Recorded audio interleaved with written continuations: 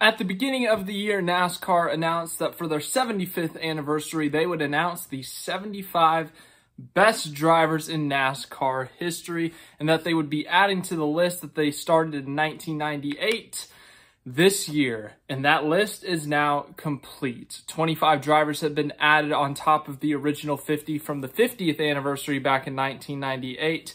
So the full list, 75 drivers, I'm going to name them all off. But the voting process, I can't remember if they said experts or specialists, but they said NASCAR experts, NASCAR specialists. That was the voting panel. So I believe, correct me if I'm wrong, I believe it was drivers, media members, other important people in NASCAR, whether that's, higher ups, crew chiefs, whatever it may be, but owners maybe, but they all voted on who the top 75 drivers in NASCAR were, or the 25 to be added to the original 50 were. So we are going to start off with the added 25, and then I will go back to the original 50 from 1998.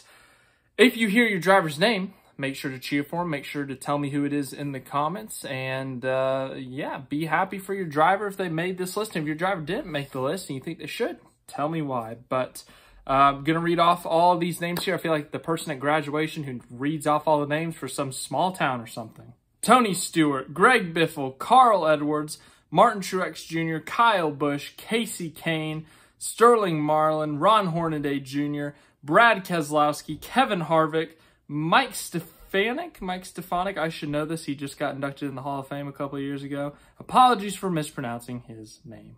Ryan Newman, Jeff Burton, Larry Phillips, Joey Logano, Matt Kenseth, Sam Ard, Dale Earnhardt Jr., Denny Hamlin, Randy LaJoie, Kyle Larson, Chase Elliott, Bobby Labonte, Kurt Busch, and Jimmie Johnson. Those are the 25 newest additions to the list.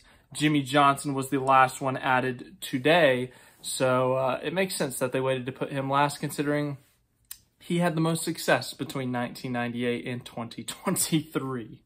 Now looking back at the original list, the original 50, we've got Bobby Allison, Davey Allison, Buck Baker, Buddy Baker, Jeff Bodine, Neil Bonnet, Red Byron, Jerry Cook, Dale Earnhardt, Ralph Earnhardt, Bill Elliott, Richie Evans, Red Farmer, Tim Flock, AJ Foyt, Harry Gant, Jeff Gordon. That's the GOAT right there. I am cheering for him right now. Ray Hendrick, Jack Ingram, Ernie Irvan, Bobby Isaac, Dale Jarrett, Ned Jarrett, Junior Johnson, Alan Kulwicki, Terry Labonte, Fred Lorenzen, Tiny Lund, Mark Martin, Herschel McGriff, Cotton Owens, Marvin Panch, Benny Parsons, David Pearson, Richard Petty, Lee Petty, Tim Richmond, Fireball Roberts, Ricky Rudd, Marshall Teague, Herb Thomas, Curtis Turner, Rusty Wallace, Darrell Waltrip, Joe Weatherly, Bob Wellborn, Rex White, Glenn Wood, Cale Yarborough, oh my goodness, I can't believe I just mispronounced Yarborough, and Leroy Yarborough, that one, okay, I have confused myself, but that is the full 75 greatest drivers in NASCAR history. I told you who my driver was, the GOAT, Jeff Gordon. He was in the original 50 because he had 2 championships at that point, I believe, 95, 97, yeah. I think he had 2 at that point. Then, of course, he won the championship in 1998. I think he broke a lot of records that year. I think he still has the modern-day record for most wins in a season. I think he had 13 that year. Yeah, that was a good year.